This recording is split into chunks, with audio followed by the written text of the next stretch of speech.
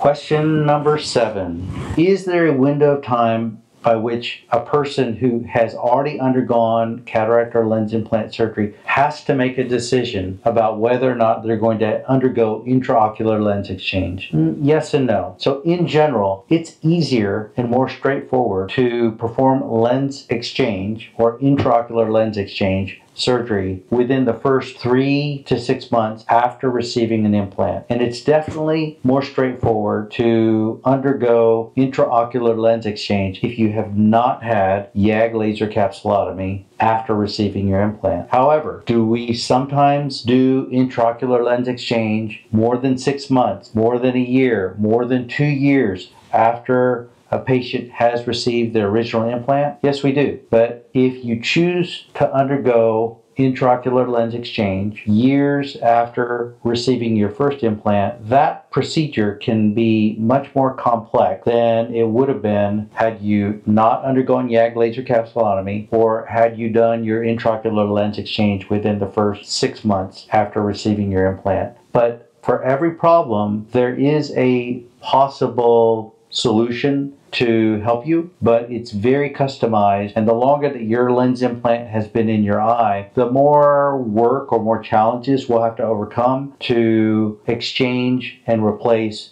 your first implant with a second implant. But it can be done. And we're going to be more selective about doing intraocular lens exchange if you had your original implant placed more than 1 year ago.